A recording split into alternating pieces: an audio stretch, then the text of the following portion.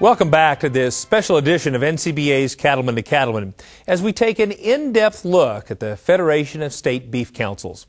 We'll get back to our discussion shortly, but first, there's no doubt being successful in the cattle business takes leadership and a commitment to lifelong learning. Those are qualities you'll find in the Vice Chairman of the Federation of State Beef Councils, as Brian Baxter brings us the story of Oklahoma cattleman Richard Gebhart. Dig just a little bit and you'll find there's a story on every cattle ranch. And for Richard and Susan Gebhart of the Beacon Hill Ranch in northeastern Oklahoma, that story begins in the early 20th century. In 1910, my great-grandfather bought this place, moved here and built the barn first, and then once he had the barn squared away, he built a house. They initially had dairy cattle ages ago, but then switched to beef cattle and eventually switched to purebred Hereford cattle. So as my grandfather got older and was unable to take care of them, Richard and I came, and the land and the cattle got passed from my grandparents to us. We keep Hereford cattle because they do well in the heat, they do well in the cold, they're very efficient in their utilization of forage and cubes. The other thing they do, if you're a black cow guy, you want a shot of hybrid vigor, a Hereford bull will flat put some vigor in your cattle. We like our purebred Herefords because of the ease of keeping of the mothers, and they just seem to do well. The other reason we really like Hereford cattle is the disposition. Life's too short to be run over by cattle, and so we like our cattle to be nice and calm.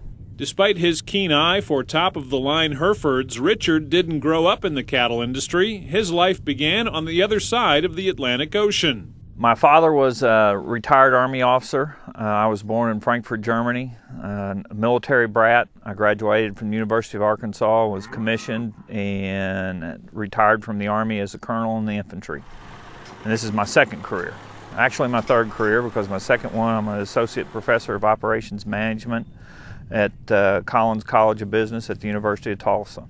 Both Richard and Susan balance careers off the ranch, but they have worked together to evolve their ranching practices and improve their herd's performance.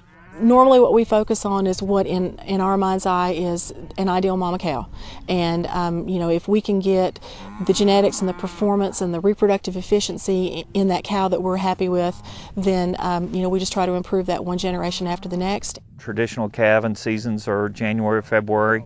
About 4 or 5 years ago, we moved our calving season to March, April, so that we time it with the growing of the grass. 2 years ago, or maybe 4 years ago, as diesel got more expensive and it cost more and more money to roll up a bale of hay, we're using more and more stand-in forage here. I've reduced the hay cost by half. The real bottom line is I've learned to work with nature and not try to modify nature.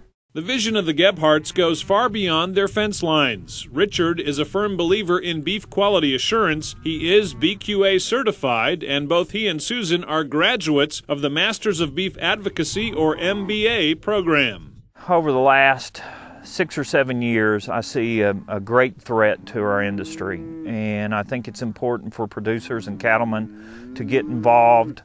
I was looking at a number the other day, and whether it's true or not on the internet, but there are twice as many people that say they're vegetarians or not eating meat than there are people involved in production agriculture right now. I think it's important that we advocate on our behalf and teach the public about what we do. Don't be afraid to tell your story. Because I think people are more interested than you think they are, and I think there are so many ways to just weave it into everyday conversation in your off-the-farm workplace, and to do it in a nice, friendly way that helps people understand who we are and where we all come from. Richard has served in leadership with the Oklahoma Beef Council, the Oklahoma Cattlemen's Association, and now the Federation of State Beef Councils. And he believes it's crucial to get involved with the groups that best represent cattlemen's interests. If we are only 3% of the population of the United States involved in production agriculture, it's real easy for our voice to be lost in Washington, D.C. I think it's important for every cattleman to belong to his state association, his local association. Reporting from the Beacon Hill Ranch in Oklahoma, I'm Brian Baxter for NCBA's Cattlemen to Cattlemen.